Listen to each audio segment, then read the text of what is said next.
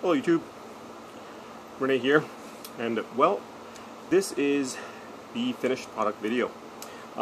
This is my Wellington cha-cha pipes that you saw in the previous video that I was fixing up. This is what they ended up looking like.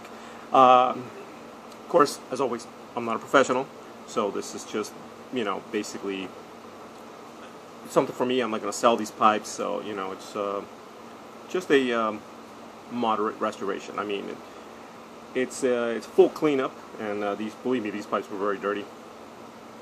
But as you saw in my setup, it's a very simple setup. So what I use is very crude. I don't, I'm not a professional, so I don't use special tools or anything like that, and I don't know how to use them anyway, so it wouldn't matter. So anyway, let me get started. The first one is, this is the first Wellington pipe that I purchased, and as you can see, the stem actually came out pretty cool. I have not waxed these at all. I haven't waxed the stem, the bit, and I haven't waxed the bowl either. The bowl is just, I just buffed it out with Tripoli compound, and the stem I just used the white diamond compound, and then I used some silver cleaner for the band, just to get rid of the tarnish. That's the first one. And then comes the cha-cha pipe. Now this one was a bit harder. I'm glad I actually bought that the coil cleaner instead of the long church-worn ones. I don't think those would have helped me out that much. But this is the cha-cha one. As you can see, the bit actually came out pretty good. I was able to get all the, what do you call it? The oh god, the brown residue on it. What do you call that? Well, anyway, whatever it's called. I know what it is, but I just can't remember it right now. So I was able to get all of it off, and it's actually a very, very nice bit. The bowl itself, want to quickly tell you about it. I guess this pipe had been mainly just used decoratively, I think, maybe.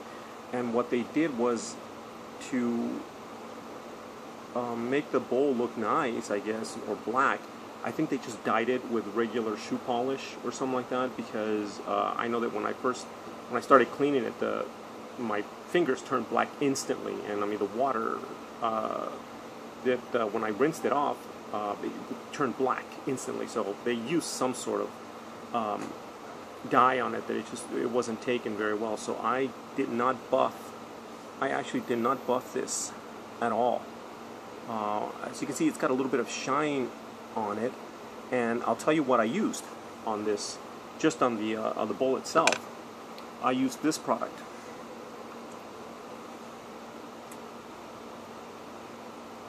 Murphy's Oil Soap. It cleans and shines, and that's what I use on it. That's what I've always used on all my pipes for the most part. Now, before I go any further, let me just say again, I'm not a professional, and this is not, maybe, I don't know, maybe this is not the right product to use, but I've always used it, for years I've used it, and it's never given me any problems. So just gonna say that. I'm not saying this is what you should use. I'm saying this is what I use, and I have no problems with it. About the only thing that I can say about it that might, be off-putting to some people is that this particular one that I have here, it's got an orange smell to it, so your pipes smell like orange for a few days, and then it goes away. But as you can see, just using that on a little Q-tip, and then just cleaning, until the Q-tip basically comes out clean. This is what it does. It just gives it a nice little, pretty nice little shine, and it gets rid of the grime and the dirt that's on it. And in this case, it got rid of the dye that I don't know, people used on there.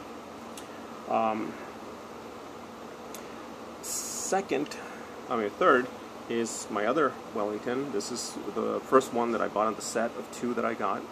This is the one with the nice rustication on it, nice pattern on it. Again, I did not wax this. I just buffed it with the Triple E and cleaned it out. This is the one with the broken band, as you can see right there. It's still broken, but I don't know, the band cleaned out very nicely, and so did the bit.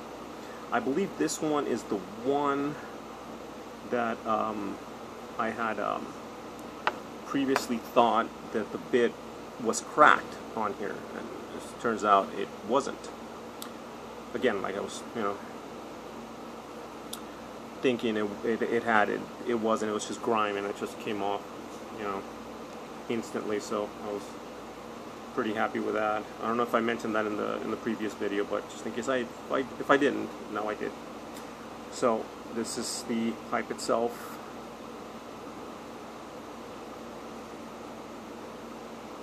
And last but not least was the one that I was really afraid of. This is the one where I really did a restoration work, if you will, on this pipe. This was the one that was burnt, that had the burn right here. It was going down this way. It had actually eaten away at the finish and everything. And I thought it was a burnout.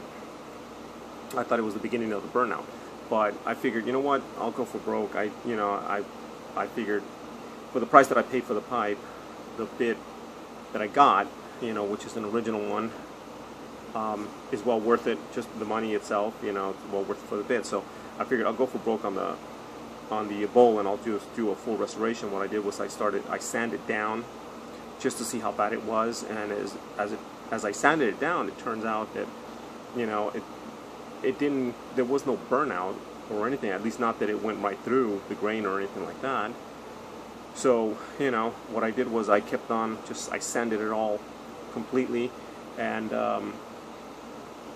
once I did that, I don't have any dye or anything like that, and I wouldn't know how to use it anyway. So what I did was I just basically cleaned it, and then I just buffed out the original part of the original stain that was still there. The finish was gone, but I guess some of the stain was still there, and the natural wood coloring. And so I just buffed that out with Triple E, and this one I did do a little bit of waxing on it just to bring it out a little bit more. And here you have it. This is the finished product. As you can see, turns out it was not a burnout. I believe what happened was the pipe was just burned somehow on the outside. Right here, it just burned, and that's why it blew out it burst out the finish this way. If you can remember what it looked like, this is the original pipe. This is the same pipe. So there you have it, guys. Those are my pipes. That was my restoration. The cleanup itself was on these pipes. These are, in case you guys don't know about Wellington pipes, these are system pipes. They employ the same system that the Petersons have, which is basically you have the bore hole here, and then you have the draft hole that goes in through there. But down this way, like about right there, there's another chamber that gets, it gets drilled out. And it's just a little chamber here that, as the airflow passes by, it swirls in here and it collects the moisture before it goes out onto the bit and into your mouth. As you draw in the smoke goes in, and then it swirls here in the little pocket, and then it shoots up. And of course, they have the same Peterson P-lip. P-lip has the little draft hole on top, geared to blow the smoke up onto the roof of your mouth instead of on your tongue, thus effectively eliminating tongue bite. At least that's what they say, and that's from what I know, that's the Peterson system. And these pipes employ the same system. Don't believe you'll be able to see in there. No, you won't. But these pipes employ that same system. So a little bit harder to clean. You have to really use a lot of materials to clean them. I know I had. But you know, yeah, it was a little bit of a project, but I enjoyed it, and it was a lot of fun. And as far as you know, me selling them or anything like that, I don't think I'm going to sell these. I think I'm going to keep them because I like them. I love the way they look, and the way they came out is great. So I don't know. You know, I think I have myself you know, 3 nice Wellingtons and a really cool cha-cha pipe. I think I'm going to smoke this one first. You know, just see what's like. That's a very interesting pipe. All right, guys. Thank you as always for watching. Compadres, comadres, vayan con Dios.